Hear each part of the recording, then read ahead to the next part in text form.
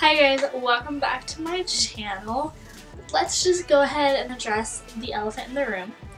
My hair is very different than I normally do it. I was trying something new and I actually think it's kind of cute. I did like a zigzag part, you guys can see.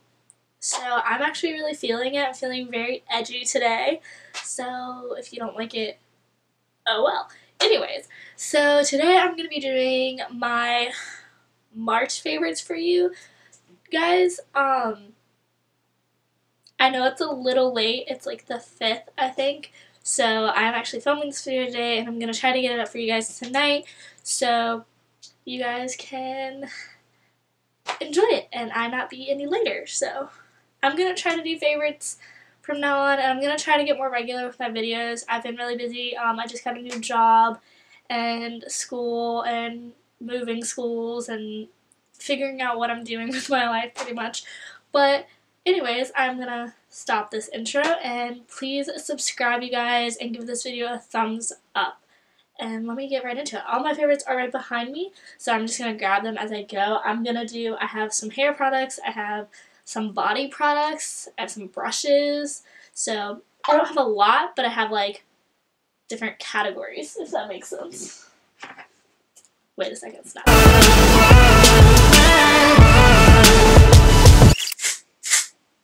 My hair's super frizzy because it's clean and I tried to, style it. So that brings me to my first product. A lot of these favorites I actually did in my Sephora haul, or makeup haul, I believe. So this is the Bumble Thickening Dryspun Finish Spray. So I like this because it's not a dry shampoo. It is a texturizing fullness spray. And the reason I like this is because when I've just washed my hair and I want to like give my hair fullness and texture, dry shampoo won't work because there's really no oil in your hair for dry shampoo to cling to. So if you're using dry shampoo on clean hair and you're not noticing a difference, that's why dry shampoo clings to oil and gets rid of it. But this is a texturizing spray. So if you have clean hair and you want to give your hair like a little bit of like that tasseled, undone look, this is perfect for that. It's one of my favorites. It smells. Oh, I use this in my boyfriend's hair too to like style it a little bit because this works good for styling as well because it doesn't have that tackiness that hairspray has, but it does give your hair like a hold. But it smells amazing. The mist on it, I don't know if you guys can see. The mist on it is great. It doesn't leave a white cast in your hair or anything. So I have been loving this. Body butter, I have a travel size and I have the full size. This is the Righteous Body Butter Moisturizer. I love this stuff. I know you can get it at Walgreens now. This was like $5 and this is $15. And you get a lot of product in here. Like 10.1 fluid ounces. So you're getting a lot of product in there. And honestly, like, it feels so good. It's a lotion. Well, it's a body butter. So it's a little bit thicker than a lotion. But, guys, it rubs in like butter. It's called body butter. And it just rubs in. And it dries so nicely. Like, it does not. I hate the feeling, like, feeling wet and sticky after I put lotion on, and this literally dries so nicely, and I don't get that feeling, but I'm still left with like silky soft skin. So I really recommend this if you have like normal skin and you just want to add like a little bit of moisture, which is, don't judge me, it's dirty, I haven't cleaned it. This is the L'Oreal Face Sponge. I love this. I can't believe that I'm about to say this. I love this more than the Beauty Blender. Makeup gods, please forgive me. But I love how this has like the little indentation in it right here so I can hold it, especially with my nails, and really get like this face side on here. And then I also love this pointy side. It is thicker than the Beauty Blender's pointy side, but you can squeeze it. It's just really, I just feel like the sponge is also like I don't know. I just feel like it glides my product on a little bit better. Just a little bit. And it's way cheaper, and you can get it at a drugstore. And it lasts just as long, and it works just as good. Sometimes a little bit better. But I love this thing. So next I have a primer, and it's from e.l.f. And I can't tell you exactly what it is, but if you go into the drugstore and you look for e.l.f. products, it's in this yellow tube. And I'm pretty sure it's like matte illuminating something. It sounds really weird because it does two opposite things that you would never think would actually happen, but actually happens.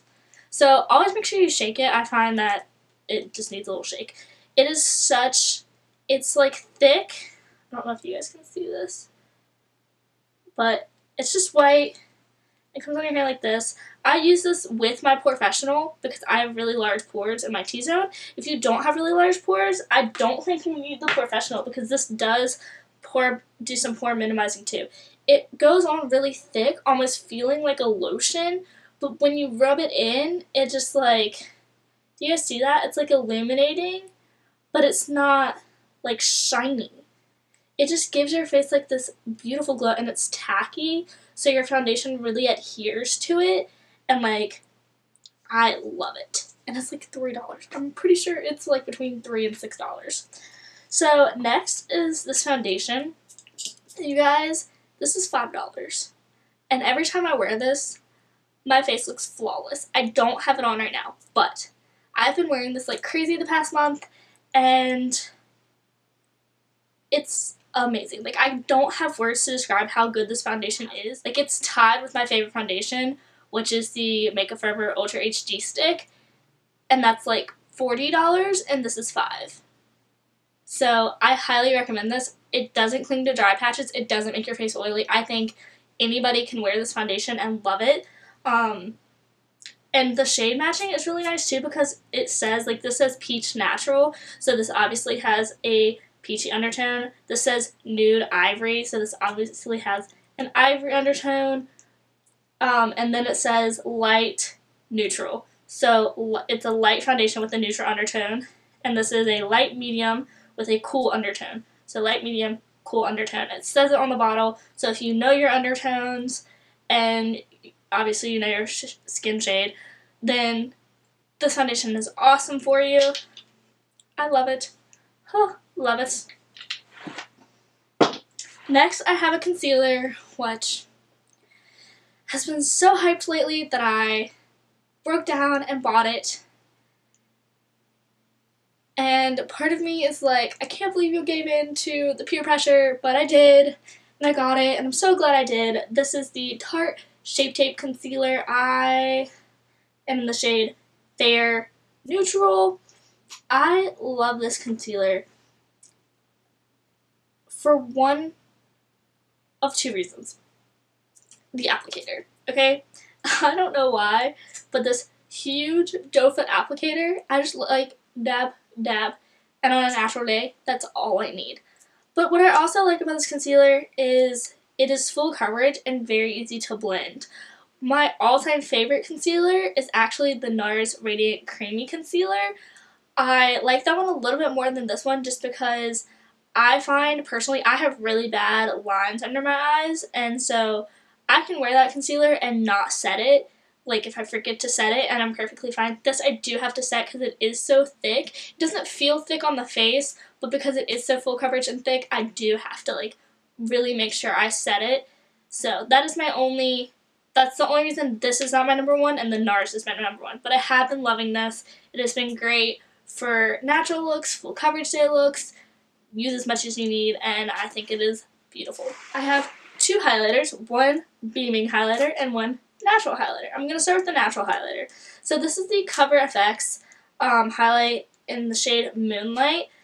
If you haven't seen, they have like the Cover FX drops. I have some right here. Like, they have these drops. Well, they came out with powder highlights.